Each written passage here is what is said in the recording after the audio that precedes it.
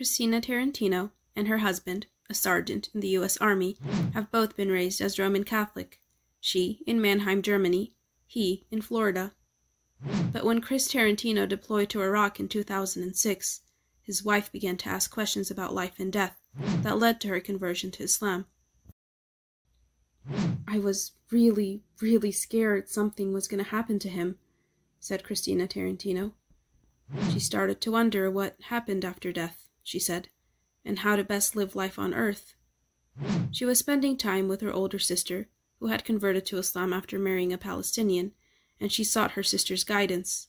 Her sister's answers about Islam made sense to Christina, and gave her some serenity, she said. She discussed her spiritual progress with her husband in frequent phone calls between. "Even so, I was kind of shocked when I heard her say it. I've accepted Islam," Chris, now a sergeant, said. His first question was whether she had begun wearing a hijab. She wasn't ready yet, she said. But he didn't ask her a lot. He said, "I asked for guidance in my prayers." And by last year, the second time he deployed to Iraq, the blonde, blue-eyed soldier had also become a Muslim. He decided not to hide it. "I went to Kuwait and bought a prayer rug and started praying right there," he said. "I saw it wasn't the end of the world to say I was Muslim." During the past decade of fighting in Muslim countries, some soldiers occasionally have to battle perceptions that Muslims are hostile to the military they serve. Chris enlisted in the Army in 1998. He said he'd never had any feelings, positive or negative, about Muslims, even when heading to Iraq. "All I knew was we were going to combat," he said. "As a soldier, I just did what I was told. They say ignorance is bliss. I guess I was ignorant." Then, as his wife grew more religious, and he was drawn with her to a Sunni mosque in Mannheim, "I follow the teachings of the Prophet Muhammad. What the Prophet Muhammad teaches does not condone that," Chris said. "I don't associate myself with radicalism whatsoever." But his situation is unusual. He's the only U.S. soldier at his German mosque, one of the few Muslims in the army, and one of even fewer Muslim soldiers who are not from a traditionally Muslim family or African American. "I have to say that I've met 0 that are of my race," he said. And although the couple's conversion is personal, not political, his views on the wars in Iraq and Afghanistan, and war in general, have changed. "As Muslims, we believe that if you kill one innocent person, it's as if you killed the entire world.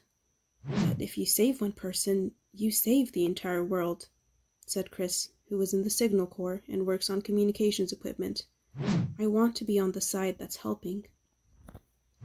At home, the Tarantinos continue to study their new faith and seek to live it as fully as they can. Christina wears a hijab when she leaves the house, as well as a long skirt and long sleeves. In Germany, her clothes rarely raise an eyebrow. At their mosque, for instance, there are so many German converts, she said, mostly women. There are also Moroccans, Bosnians, Poles, and Russians.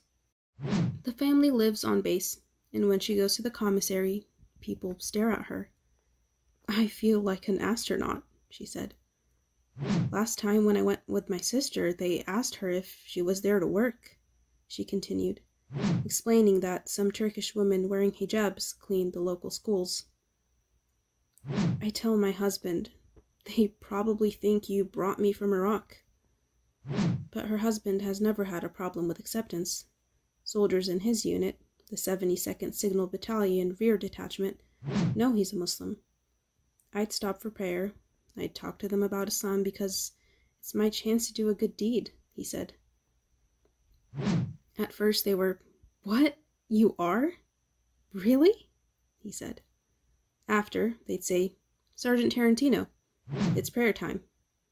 They were respectful, he said. Only once did he get a bad reaction. He greeted a brother, another Muslim soldier, and an African American by saying in Arabic, "Peace be upon you." And the other soldier said, "Shh," Chris said. He plans to get out of the army within the next year and move the family to the United States. Christina plans to continue working toward a bachelor's degree in communications, and her husband plans to continue his studies at Embry-Riddle Aeronautical University.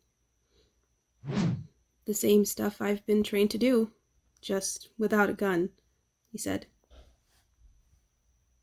The couple met on base in Mannheim more than a decade ago. They've been married 3 times, once at City Hall, once in church, and the last time at their mosque. One of the hardest things about their conversion had to do with their 2 young sons. We were like, what do we tell the kids? Christina said. So, gradually, there was no tooth fairy, no Santa Claus. They took it very well. Chris gets a little uncomfortable when the discussion gets around to the afterlife, the promise to men of multiple virgins and the possibility of taking more wives in the future. His wife made it clear where she stands. It's an option, but it doesn't mean it's an option you should take, Christina said. I have to say, we're very Europeanized that way.